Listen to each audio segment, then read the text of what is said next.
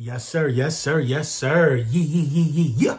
Lil Brunson back at you with the back at you, and I am the best reporting on the Eagles. Listen, man, before we get into the meat and potatoes, Hurt Caesar hat still in effect. You know, the snapbacks, the buckets. It's a movement, LB. Let's do hats, snapbacks, and buckets. Everything is still in effect. Make sure you check out my merch shop via the Print Champs. You know what I'm saying? Also, Big Manscaped still in the building. We still Manscaped strong over here, you know, providing leading cutting-edge technology to keep today's man groomed.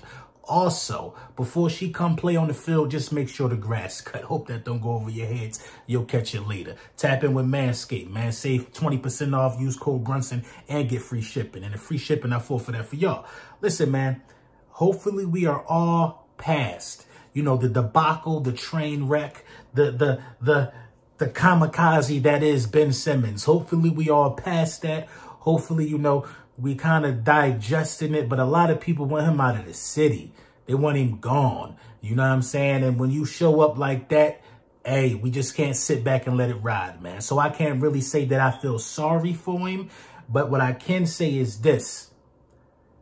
This is what's supposed to happen. Now, you know, you ain't got to be brutal, but you're supposed to let a max player play, an all-star player know that, you know what I'm saying, he ain't performing up to the level of standards that the league has set for him and that the fans have set for him. For instance, Paul George gets money. He gets paid a lot of money to play ball. He's an all-star, but they was calling him Playoff P.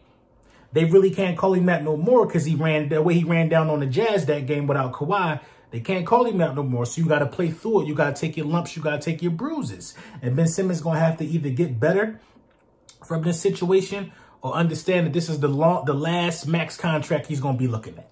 You know what I mean? He got to get better or, you know, after this, it is what it is for Ben, man. I wish him the best. I hope he get better, man. I think he got it in him. He just got to believe in himself. That's what's lacking in that situation. Listen, man, we didn't do a lot of talking about the Philadelphia Eagles and just exactly how bad Jim Schwartz has been in the last 3 years. You know, a lot of the situation with the Eagles got overhyped by the quarterback situation. The last, 3 years in Philadelphia has been a controversy. You know what I'm saying? And a lot of other stuff got overlooked. So we all thought that it was, you know, the quarterback. Carson Wentz was this, Carson Wentz was that. You know what I mean? But there was also other things on the offense that also didn't help. It didn't help Carson Wentz, didn't help the team. You know what I mean? And you arguably can make a case that them things are equally as important to Carson Wentz's play as well. To, you know, making a team, you know, be successful. Offensive line. You know what I'm saying? The lack of how the coach ran the offense. You know what I mean? It was a lot of stuff that put us in bad situations. A lot that the defense couldn't do that other teams in the NFL do almost regularly helped put us in those bad situations. We can't sweep that under the rug as well. The defense was great from the defensive line perspective. Linebacking core was terrible. Secondary was terrible.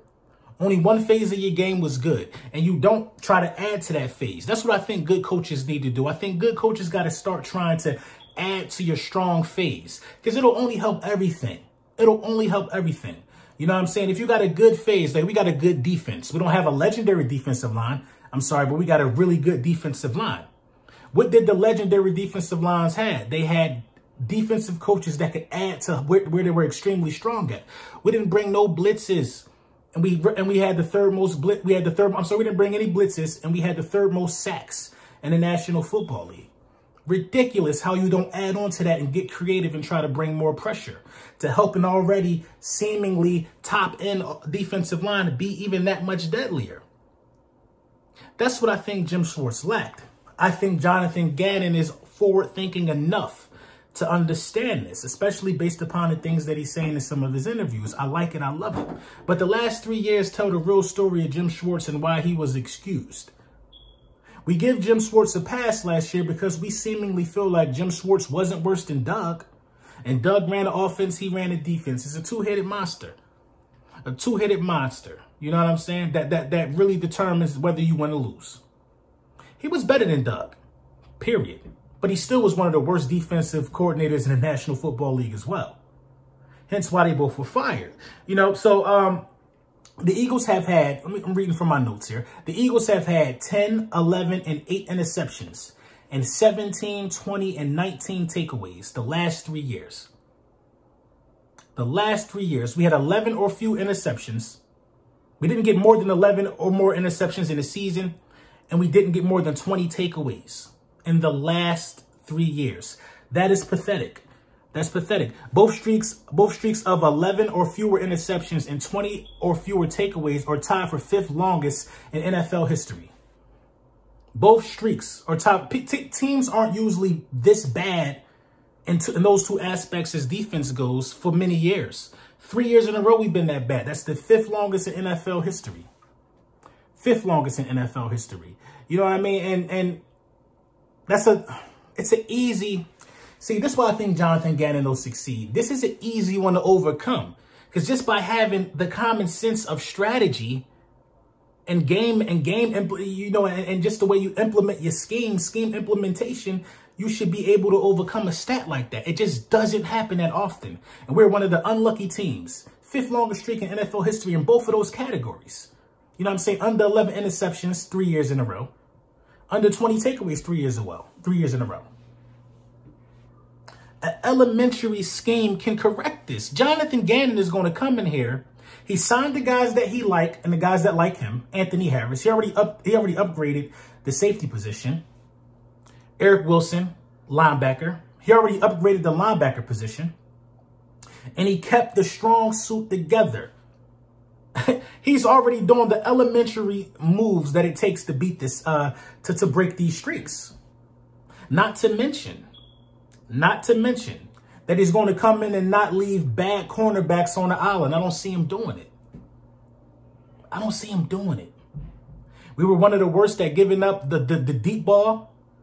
We had 15 plays of 40 yards or more passing on us. Gannon could run a faithful 3-4 and mix in some blitz packages, and he will be way better than Jim Schwartz. I'm sorry, a cover 3. He could play a faithful cover 3 and get freaky with the blitz, pause. And he could be way better than Jim Schwartz. Easy. We had 6 interceptions last year, y'all. We were bad. In what universe, think about it like this. In what universe would a logical thinking defensive coordinator know that he's 3rd in sacks, 3rd in QB pressures, with only rushing 4, and still be last, amongst the last in the NFL at blitz percentage?